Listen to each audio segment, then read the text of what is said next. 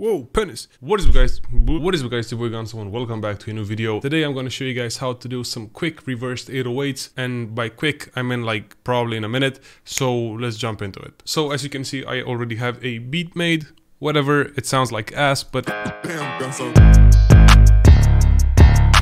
it's gonna get the job done. So to actually make the reversed 808s, you need an 808, yes. You can make them in three main ways. Of course, you can improvise a lot of things, but this is how I do it in mostly these three ways. So let me show you. The first way would be to actually just grabbing the 808s from the pattern and dragging it in the actual playlist. So in this case, I would have it here as well. So what you can do now is actually cut it and keep only the important parts of the 808. So I'm just gonna make this one unique as a sample. Now that I have it cut like this, what I'll do is actually link it to the same 808 track that I have it on normally, and I'm gonna normalize it and obviously reverse it. Here's the thing, let's say I want to start the track or have the reversed 808 before the drums.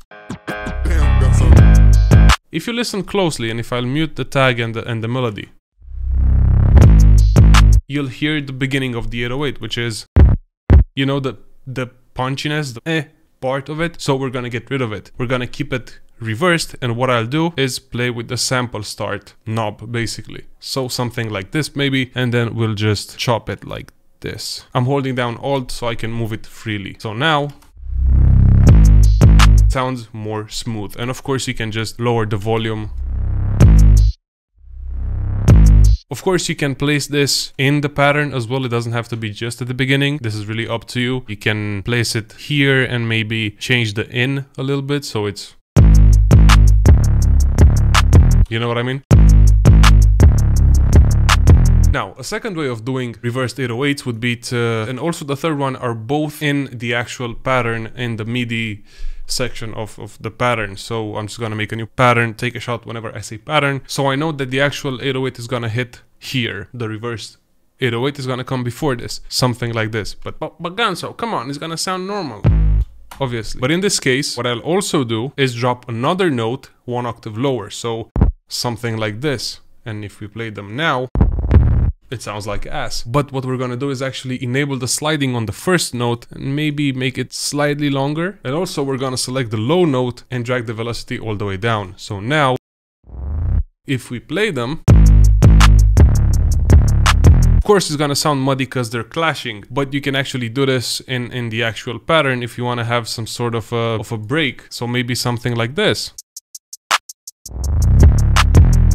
You know what I mean? Keeping it kind of organized, making sure that it's not clashing with the actual 808 or any other sound, because if you're doing this with a distorted 808, you know, the frequencies, the bass and everything, it's gonna make everything clash and be muddy, and you don't want that. And now the third way of doing this is the jankiest way, in my opinion. A lot of producers do this, and basically it's just one note like this, select it, Alt U, and then chop it like this. Let's make it a bit shorter like this, and just, you know, just, but it doesn't sound as clean.